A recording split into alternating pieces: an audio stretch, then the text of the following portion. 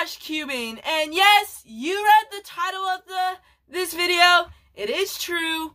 I burnt my hand. How did it happen? Well, I was just making some patty milks, or what they are like grilled cheese with a burger. I was just barbecuing them, and then once I had turned on the gas maybe and tried to light the barbecue grill, it just exploded with gas, and I'm in pain. It was painful, like, at the start, and in fact, I'm still in pain right now.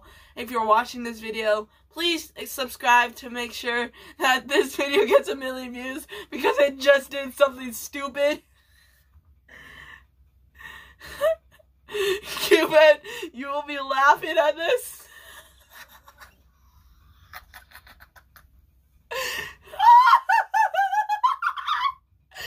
I'm sorry, everyone. It just...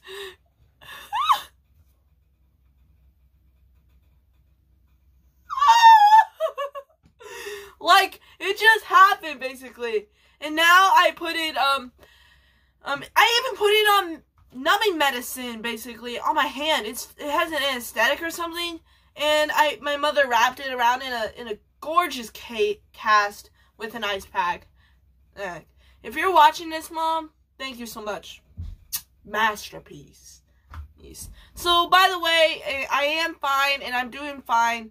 And I will still be doing one-handed, basically, because I haven't been doing one-handed with this arm. I've been doing it with this arm. And basically, I still can do it, basically. I can still do it. At least, the moral of this story is basically, don't light a barbecue when it's completely filled with gas.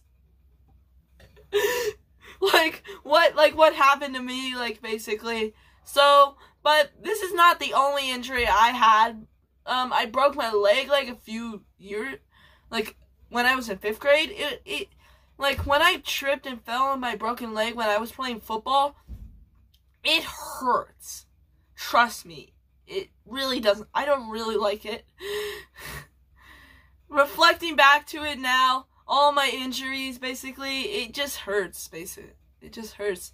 And it still is hurting. Ow. It actually hurts.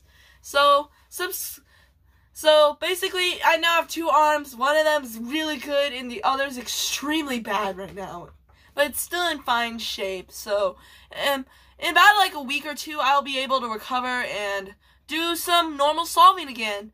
But in the meantime, I'm going to have to put this arm on hold from cubing at all. So, I'm going to be mainly practicing one-handed for my next competition, which is up in Fort Wayne, actually, and Luke Garrett's going there. And if you not just see it, basically, a world record has been broken.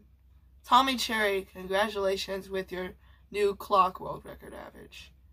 It's just insane. Like I don't feel, I'm not in the mood of getting a world record right now, basically, because I have this.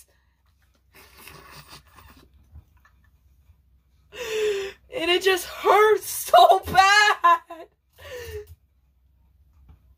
It just hurts. I know, Z3 Cubing, that you hurt your hands. You broke it. It just hurts. Now we're in a similar situation like this. So, if you love this video, make sure to leave a like and comment down below. And if you're new to this channel, stay subscribed so you can be notified for any future videos. I hope you guys learned something, and I'll see you in the next video. Bye! Yo, bro, how is that burnt arm? It's just horrible! Bro, I'm sorry for you. No, man, it's fine. I'm basically used to it. I burnt my hand years ago, basically. Ciao, guys.